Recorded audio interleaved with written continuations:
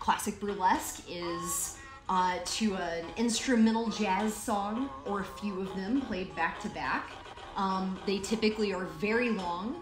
The reveals are very drawn out, and most of your piece is improv.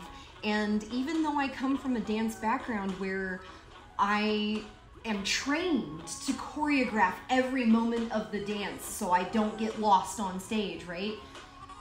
The point is kind of getting lost on stage in burlesque and finding those moments of magic.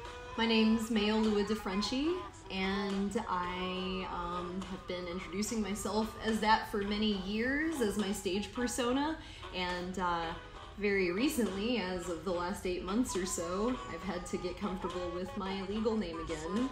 And I am originally from Louisville, Kentucky, southern ass roots, and I've lived in Albuquerque, New Mexico for 6 years.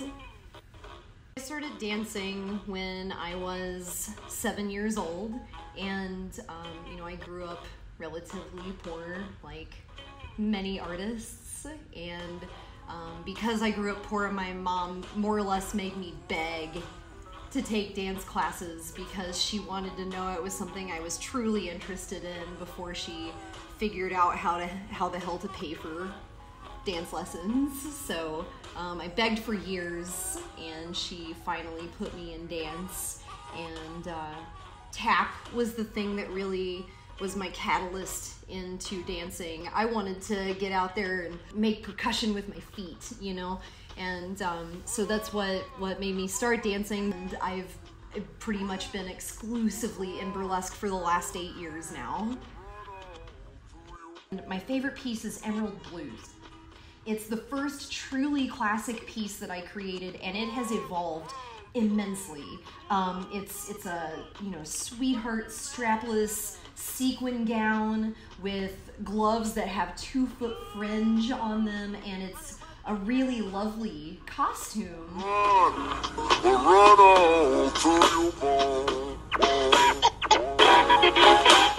There's nerdlesque, where you more or less do cosplay. There's classic burlesque with boas and feather fans and all of the glitz and glamour. And then there's neo-burlesque, which is kind of where I fall.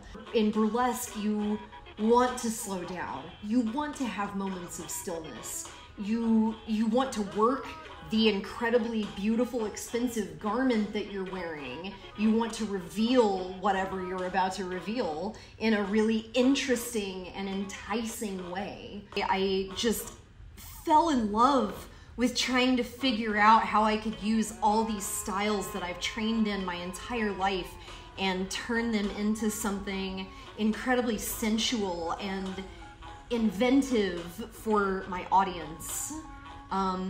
And it just became an obsession. And once I realized that connection I could build with the audience as a soloist, I was sold.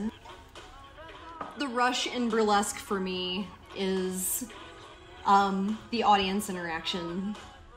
And I think if I had not experienced that audience interaction with so many of my pieces and learned to do improv within my pieces, I would never have discovered that. But it's the audience interaction all day long.